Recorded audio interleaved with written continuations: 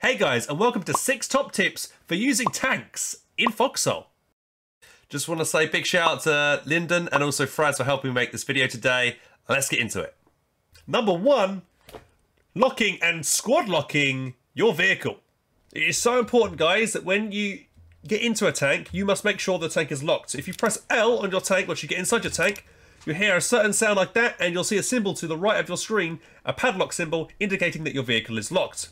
There's another important thing that you want to do, especially if you've got a squad of 3 people or more, you will want to squad lock your tank, and that way, if the tank is squad locked, members of your tank can jump out and jump back into the vehicle without needing for you to unlock it, which is awesome. If it was not squad locked, they would have to wait for you to unlock it. And this can make a lot of problems happen with it, later on down the line if you do not squad lock. So first of all, I'm going to lock the tank, and you'll see that Fraz will not be able to get back inside the tank. So he's unable to get back inside the tank because I've just locked it like that. However, as he's inside my squad, if I click on assign to squad, as soon as that, he can now jump back into the tank. By pressing Q, there you go, straight away back into the tank. And you can tell he's a squad mate because his name becomes kind of like a yellowy orange colour. There you go, and I can jump back in as well. So always make sure your tank is squad locked. Number 2, changing seats. Tanks have many seats. If you want to switch seat, this is the driver's seat is always on the left hand side, so you press Q to get into the driver's seat. I press Control 2 to switch to the gunner seat, like so. I can press R, I reload the gun, like so. And then Control 3 to switch to the commander seat. Commander seat, I default start with the hatch down, so I need to press E to get above, open up the hatch. And then generally when you're a commander, you really want to be using binoculars so you can scout ahead and see enemies where they're moving, give coordination to your driver and things like that. The commander can also use a pistol to shoot enemy infantry that might be closing in on the tank. So I always recommend the commander to especially carry extra pistol ammunition, so maybe 5 to 6 clips of pistol ammunition, so he can shoot enemy infantry that might be approaching the tank. You might save yourself here by shooting a infantry that's rushing with a sticky bomb, for instance. Very good idea. It's also very important as the commander to always have a radio equipped as well, because you need to be able to spot on your mini-map enemy presence and enemy movements. Without being able to do that, you'll be blind and you might get flanked quite painfully. For the commander seat, you jump out from the rear. The gunner seat is the right side, and again the driver's seat is on the left. Over here we have the silver hand. Now the silver hand actually has an extra seat here. You've got the driver's seat. You have the first gunner seat, which is the 40mm round gun, which is pretty much the same as the light tank one over here. Then if you press Control 3, you get into the 68mm AT front. This is very good against armor. So this is like the perfect type of round that you want to hit enemy armor with. And then Control 4 to get into the commander seat once more. Again, press E to open up the hatch. And like before, you can look out with your binoculars and shoot enemy with your pistol. The difference between this vehicle and the light tank is this actually has 3 slots. So you want to probably fill up the 3rd slot here with extra BMAT so you can repair your tank. The first 2 slots are for the 2 different ammo types, the 40mm round and the 68mm round for the 2 different turrets. Number 3, your equipment. You'll always want to have a gas mask with at least a couple of extra filters. You'll always want your hammer and BMATs so that when you do take damage, you can jump out once, obviously it's safe to do so, and then repair the vehicle once it takes some damage. So you always want to carry yourself some extra BMATs on you. You never really want to be carrying a primary weapon because that obviously takes up a lot of weight. So you want to save that weight space for BMATs. It's also not a bad idea, especially if you're the commander, to carry with you a sticky bomb as well. This way, if your tank becomes disabled in a one-on-one tank fight, you can jump out and then run in and maybe lob that sticky bomb on their tank that also might be disabled that you're fighting against, and your sticky bomb damage might be enough to help win that fight. Okay. Most people don't expect the tank crews to carry sticky bombs on them, so it's a good way to surprise your opponent. However, by carrying an extra sticky bomb, it's quite heavy a sticky bomb, so you do lose some BMAT space by doing so. But I think it's probably worth carrying the sticky bomb, if not only if you can't kill the enemy tank that you're engaging, but possibly to maybe scuttle your own tank so it can't be stolen. Right? So you might want to blow it up with the sticky bomb so the enemies can't gash you out and then they steal it. That's the worst case scenario. Generally, if your tank is going down, you want to die with it, because giving the tank over to the enemy is even worse than losing the tank. Also, not a bad idea always to carry in a bandage. Bandage pretty much, it doesn't weigh anything pretty much. It's always a good idea to carry an extra bandage, especially for the commander as well, because you might, in the commander seat, you can get shot at, and then you might get bloody, so you might need to jump out and take cover behind your tank and then bandage yourself, and then jump back in the tank so you're safe. Okay? So it's always a good idea to carry a bandage with you as well. When looking at the tank itself, guys, in the inventory, generally, anywhere between 30 to 50 rounds is generally a good amount of rounds to have for your light tank. That is enough to be able to take down enemy vehicles, be able to keep you going for maybe half an hour to an hour on the front line. Any more than that is too risky, because if you lose the tank, you'll be losing a lot of rounds that could fall into the enemy hands. Also, when you destroy enemy tanks, there's a high chance of you recovering their rounds potentially, and then those rounds that you've used up during a fight, you'll be able to regain through stealing the enemy ammunition on the ground. So generally, keep around about 30 to 50 rounds of ammunition in your tank. Number 4, a quick one here, which is Armour Facing. It's very important to always try and make sure your tank the front is facing your opponent in every engagement. You want to make sure that let's say an enemy tank is in front of us, we've got our tank faced this way. Let's say a tank was trying to flank us to the left as well, we would turn and face them onto that side. Why? It's because we've got more chance of the enemy's rounds deflecting from the front, and they also do less damage from the front.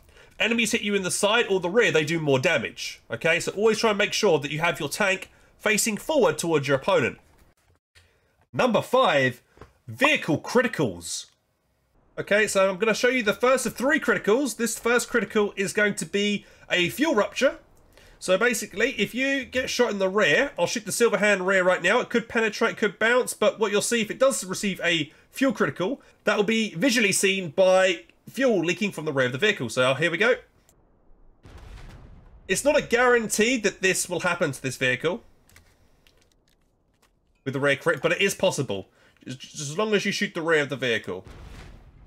So on that third hit, you can see here that the vehicle is now leaking fuel, and if I was to check the vehicle itself, you'll see the fuel really quickly decreasing. So now to stop that, you want to click on change fuel real quick, and that way any fuel that was left remaining in the vehicle has been saved. And then once you've saved that fuel, then you must repair the vehicle back up to 100% to remove that critical. If you do not do that and just put the fuel back in, it will just be leaked straight back out and you'll lose all the remaining fuel, and then you'll be stuck in the middle of nowhere potentially.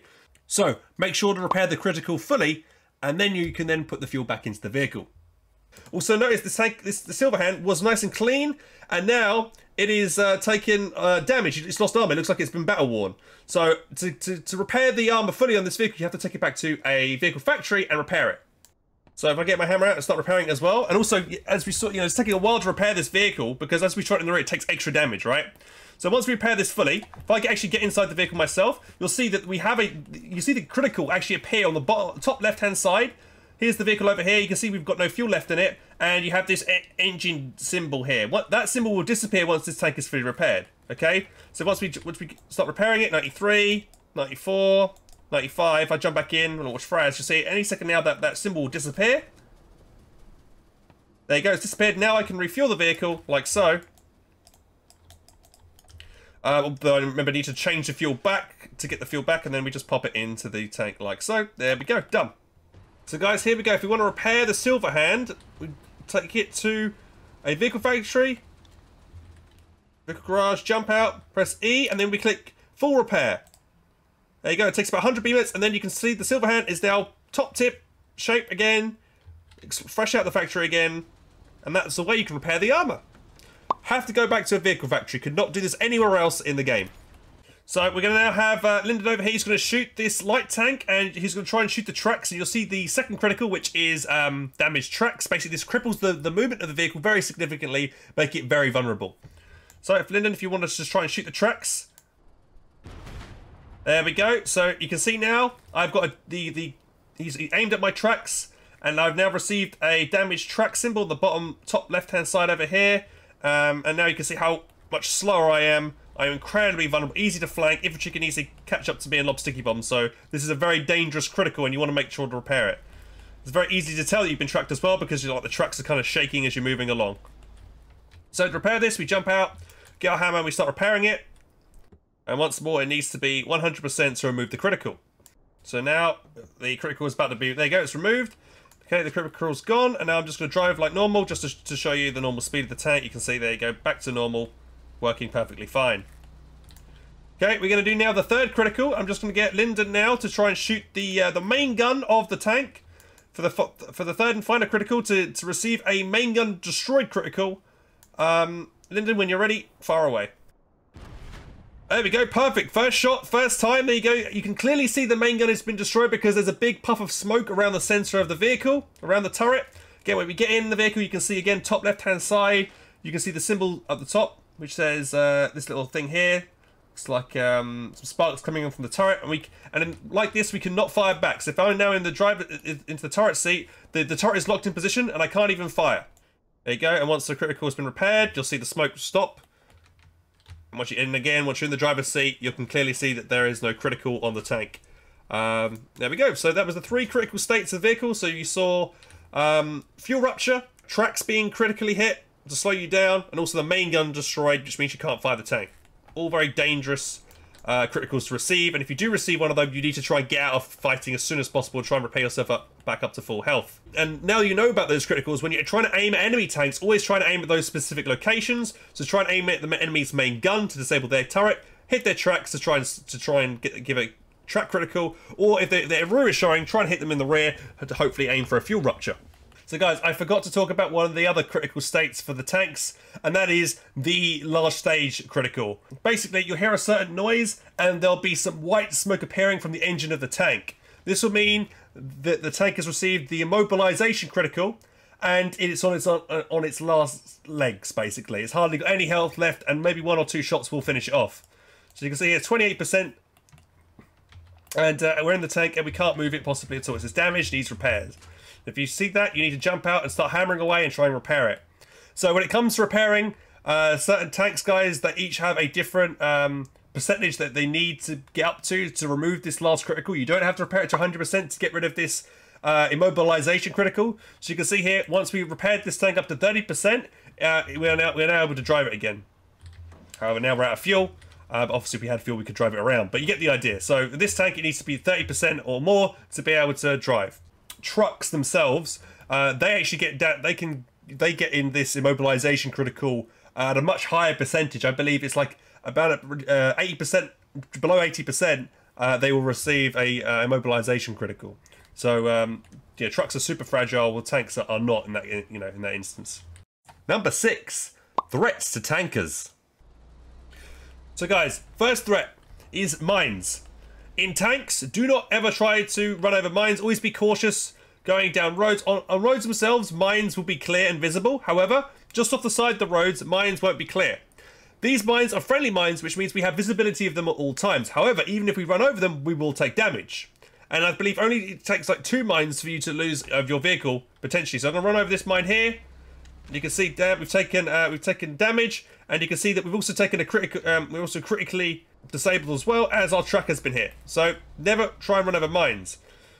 You also can see a big crater to the ground once you've hit a mine, and you also take a lot of damage. So we took about 38% damage there from that one mine. So yeah, always want to make sure, be careful about hitting mines. To watch for mines, whenever you go down and going in friendly territory or enemy territory, you want to just jump out. And then when you jump out of your vehicle, you'll see the mines, even if they're off the road, and then you get a wrench to wrench them. So, Fraz, if you want to come over here and start wrenching these mines for me, you can equip a wrench, you crouch, and you left mouse click, and that way you can disable and remove mines and get rid of them and clear a pathway that you want to go down to attack your opponents, potentially. Next, we're going to talk about probably the next threat you'll see with infantry, which is the sticky bomb rush. Probably the most common thing you'll see. So we're just going to get Fraz and Lyndon here. They're going to equip sticky bombs. Whenever you see a sticky bomb guy rushing you, it's clear. You can see it in their hands. If you guys just want to stay still for a quick second, just so that the guys in the stream and the recording can see this. So you can see they have the sticky bombs in their hands there. If you see that, you always want to try and drive away from them. Keep yourself far away. If you guys just want to run at me from the front, from the south. Okay, they're coming in now, so I just want to make sure I want to run away. And as he tries to lob the sticky bomb, I want to try and make sure I'm looking behind me, so I've got a clear line of reverse. so I'm not getting in trouble. And generally your tanker should try and be shooting them, as well as the commander should try and be shooting these guys with his pistol. You don't want these sticky bombs to get next to you, because if they hit you like this, oh, your weapon's restricted, are you? There you go. So sticky bomb lands you like that. Once it hits you, you can't dodge it once it's hit you, and you could receive a damaged engine. Sorry, a fuel leakage, or maybe your truck gets hit as well. And one sticky bomb, that one penetrated, that did 19% damage. So if a few connect from a few people at a time, you could easily be destroyed. So always keep an eye out for sticky bomb rushes. The wardens themselves have the AT flask. This looks like this. They're carrying a flask, pretty similar to a sticky bomb, but has a longer throw range. I'll just do a demonstration of that. You can see they lob it like that, and that does a decent amount of damage to vehicles as well. One other weapon you want to watch for is the anti-tank rifle. This anti-tank rifle has 8 rounds in it. This could disable tracks. It generally won't do too much damage, but it will eventually penetrate and could disable tracks as well. So, or maybe even the main gun potentially. So, watch out for these guys. Not too much damage this thing does, but again, over time it will do quite a bit of damage. So you want to avoid getting shot by these guys too much. A group of guys with ATR rifles will quite quickly take down a tank, actually. So watch out for that. Lyndon over here has an RPG, does a lot more damage than my gun that I have at the moment. And a few of those guys all lined up aiming at one tank and will quickly take down a tank as well. So try and watch out for these types of AT weaponry. Got one more type of AT weaponry here, which is the bone saw. So this is the Warden bone saw. This can actually lob this over defenses and things like this because it's got a curve. And this is also very good against armored vehicles. You can also put have this on a tripod to increase its range.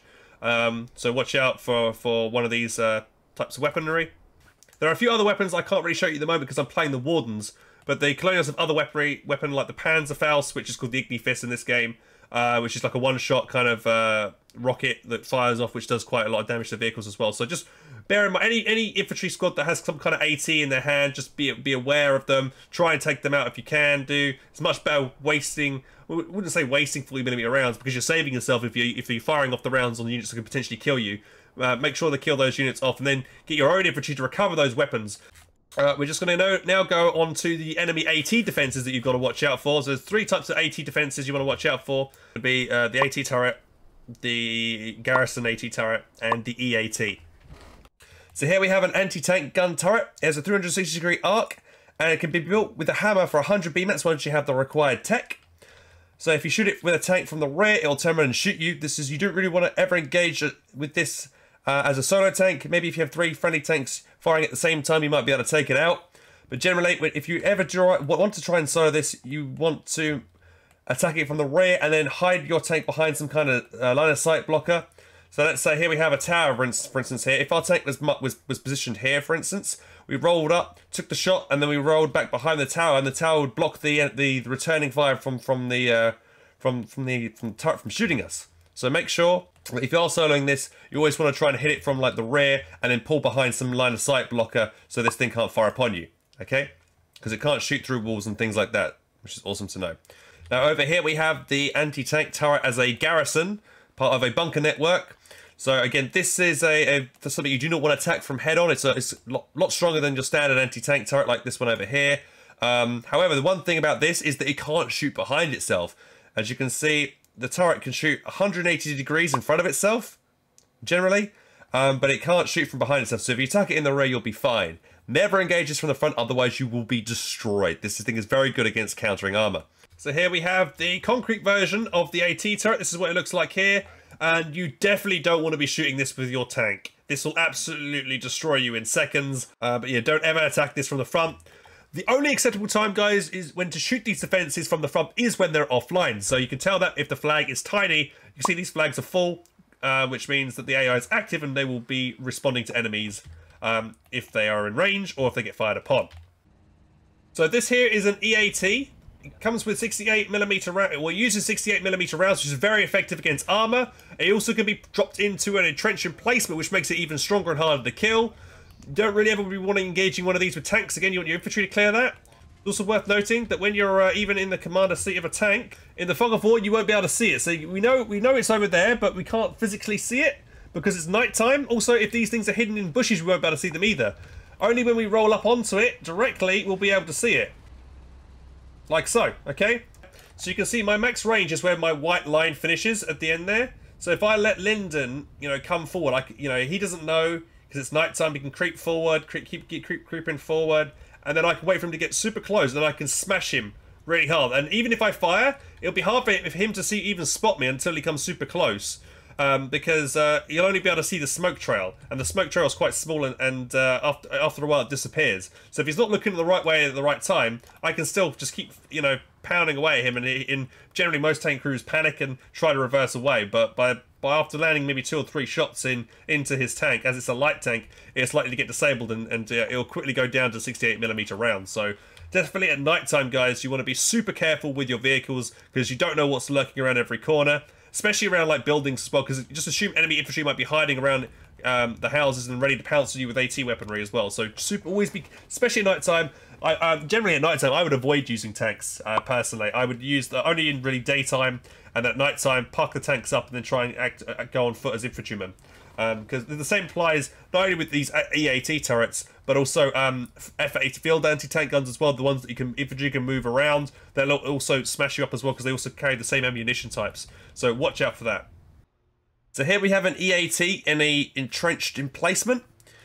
As you can see here, this is a concrete one. It's just the concrete is wet, which means it's kind of vulnerable at the moment, but once it's just dry, it'll be a lot better being in this emplacement than if it was just out in the open. One more thing, guys, watch out for mobile anti-tank guns like the field anti-tank gun, also known as the FAT. Here we have the FAT, also known as the field anti-tank guns. This is the one where 2 people need to push it, and again it uses the 68mm rounds. This can hide in bushes, and again at night time it cannot be spotted with binoculars, so this will also mess armor up quite badly. If you're trying to counter one of these things, the best thing to do is try to shoot to the sides of your tank with 40mm rounds. That way you're likely to kill the guy on the weapon, and then you may be able to flank round and finish the gun off. But it does take a lot of rounds to finish and kill this off, and you never want to be soloing one of these things as a tanker. You generally want your infantry to rush it and clear it off with gas grenades and things like that. So watch out for an FAT like these. So there you guys go. That is the end of the video. If you found it enjoyable, please do hit that subscription button. Would really appreciate it. I've got more Foxhole content and other tutorials up here. And if you want to watch my company Heroes 2 content, check out over here. Thanks again for watching, guys, and I'll catch you in the next one. Take care.